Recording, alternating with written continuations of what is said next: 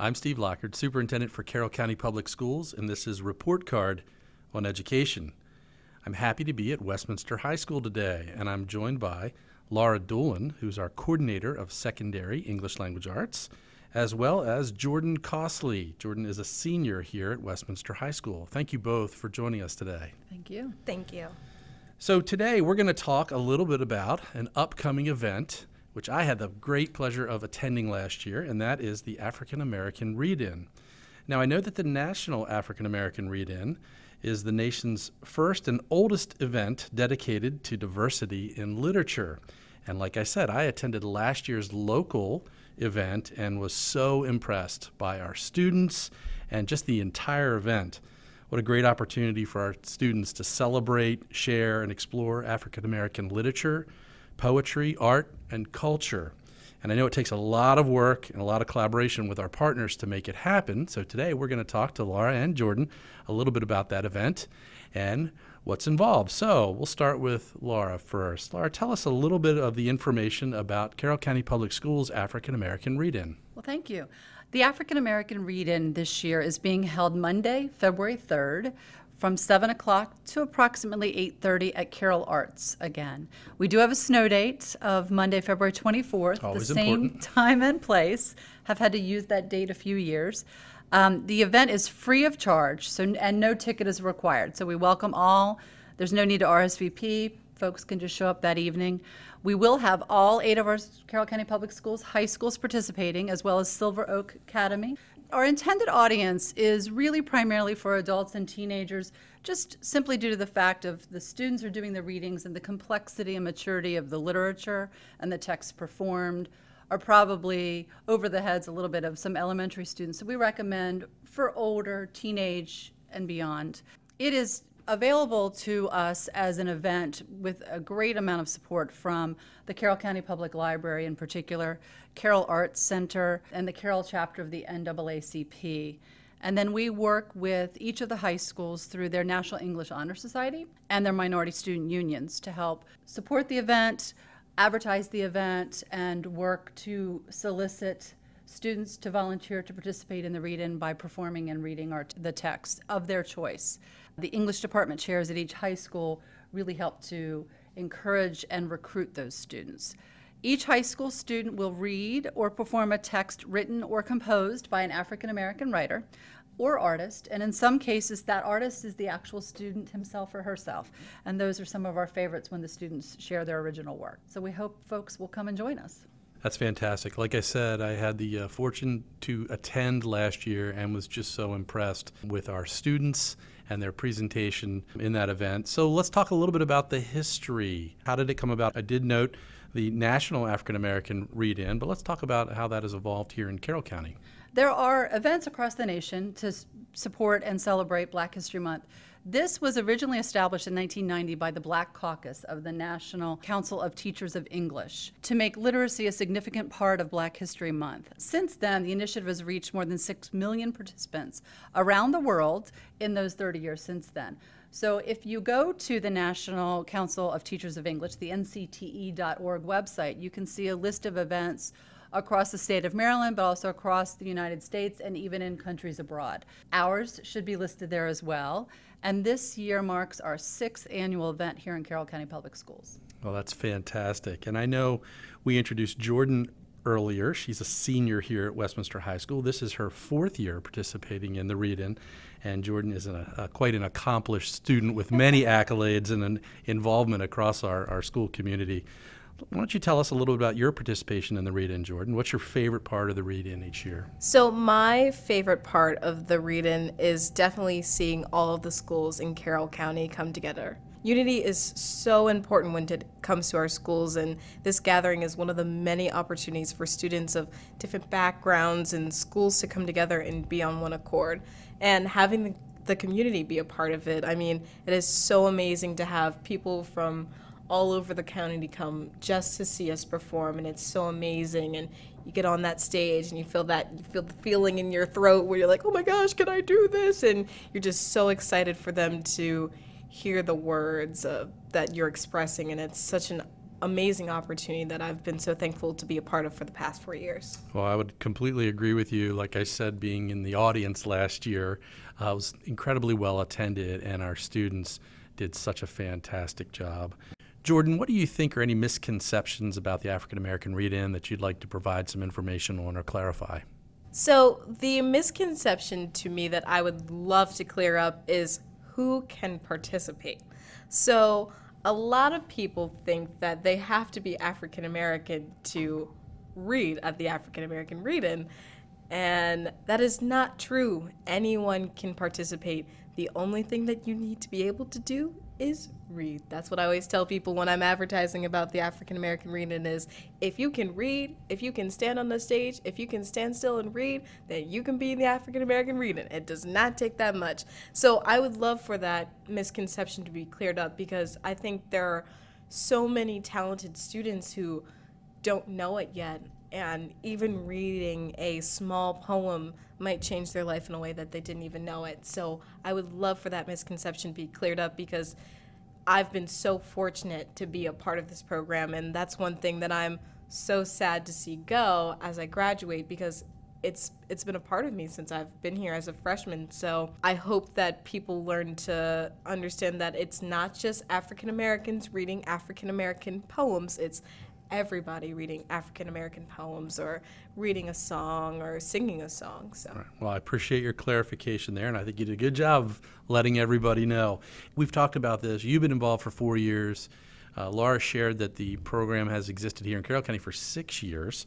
So what do you hope to see for the future of the African American Read-In? So I would love to see the program grow. Due to some of the misconception that we get of who can read, I think that's why some people are so hesitant to read at these events, because they don't think that they can. So I think that it will clear up the issue, and Ms. Doolin and I talked about that maybe something we could do to make the program grow is all of the schools have their own event where it's anyone who goes to the school, and incorporating the International Thespian Society and all of the societies, or anyone in the school can participate. So then you get people who are closer to your school to come and participate in reading, and then you send 3 or 4 to the local one, and then you have people read from there. So then it's a different opportunity, a different background, different people. So then they just get a feel of it, and then we're growing the program as a whole. Instead of just having it for one day, it's an entire celebration, which is what we like to conceive in that one night. I think that's what I would like to see as I go off to college, and coming back and seeing that growth would be something that's truly amazing. Absolutely. That's a great vision for the future, for sure. Now, having been a part of the Read-In for the last 4 years, you've had the opportunity to see your fellow students participate. What do you believe to be the significance of the Read-In, not just for you, but also for your fellow classmates? So the significance to me is there's so many outlooks to the Read-In, and that's why I rave forever about how much this program means to me. I've connected with so many people outside of my school from just this Read-In, and since I do plays, sometimes they're really nervous, and I'll say like, hey, I can tell that this is your first performance. You see that clock straight ahead? If you look at that, you can't see anyone, and it'll help you get through it. So just being able to connect with other people that I might have never met from this, if I didn't do this event, is something that I'm very fortunate. And as a performer, performing every year has helped me grow and see different outlooks and how a poem really makes me feel. And I think poetry is such an amazing thing and really helps you.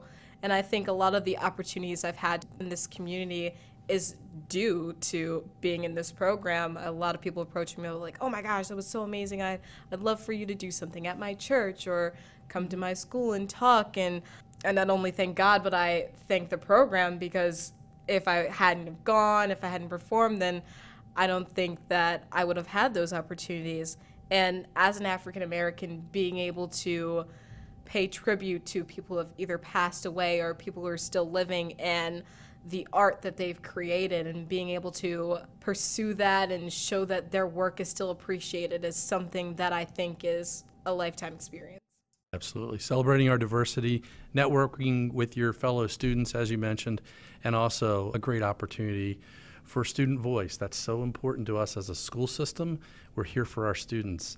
And so giving the opportunity for our students to participate in an event like this, as you so eloquently described, is fantastic. Can you give us an idea of some of the literature we can expect at this year's read-in? Yes, so I'm going to talk a little bit about what I've done for the past 4 years. So I always try to make it my mission to myself to go to the next level. Like, what can I do to push the limits? So my freshman year, that was the only year that we didn't have it all together. We all did it individually at the schools.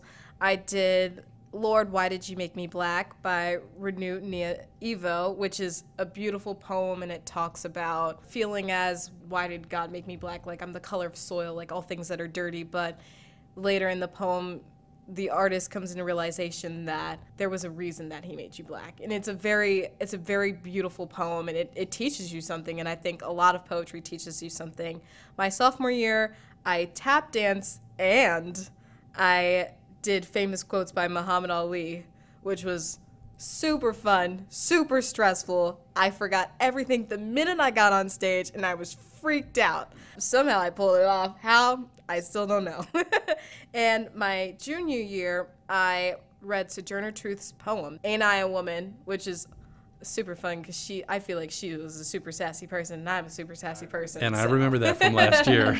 And I kind of like dressed like how I thought that she would have dressed, and so that was really fun. And then this year, I'm most likely going to do a piece from The Color Purple, which is such an amazing show, and I could rave about it. So that's what I'm doing, and I know over years past, people do poems from all over the place and sing songs that they love, and it's such just an awesome opportunity to even participate. So that's one thing I noticed last year, such a wide variety in the presentation. So I'm really looking forward to what you have in store for us this year. Laura, did you want to add anything to that? Sure. Our school's English departments are still finalizing their titles for this year. As Jordan said, most likely she's doing The Color Purple. In years past, we've had a variety of African American literature from a variety of time periods and diverse genres. So anything from Maya Angelou, Langston Hughes, and Rita Dove tend to be among the favorites. But we've had everything. One year we had a symphonic performance of songs of slavery with narration over top. Contemporary poetry and poetry of the Harlem Renaissance in a wide variety. Excerpts from prose essays, dramatic performances of play scenes, recitations of rap lyrics, step and dance group accompaniment to some of our poetry. And my favorite part of the evening is when our students read or perform their own creative original work. And I anticipate we'll have several of those again this year. I'm excited about what they will do this year. Every year, as you have said, it's such an impressive evening, and I'm more and more impressed with the amazingly talented and diverse student body we have in Carroll County Public Schools. Absolutely. So if someone would like more information about the African American Read-In, whom should they contact?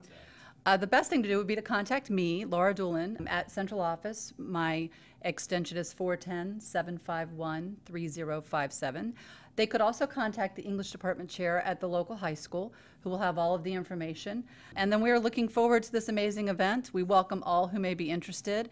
Our hope is people will come and fall in love with diverse literature, and they can visit our school media centers and local library branches for more texts after they fall in love with that literature. Well, we're very excited for this year's African American Read-In. I want to thank you both for joining us today, giving us some insights and building a little bit of excitement as it's fast approaching. And we're all looking forward to that. Once again, my guests today have been Laura Doolin, Coordinator of Secondary English Language Arts in Carroll County Public Schools, and Jordan Costley, a senior here at Westminster High School. We look forward to seeing you at the African American Read-In. Once again, I'm Steve Lockard, and this has been Report Card on Education.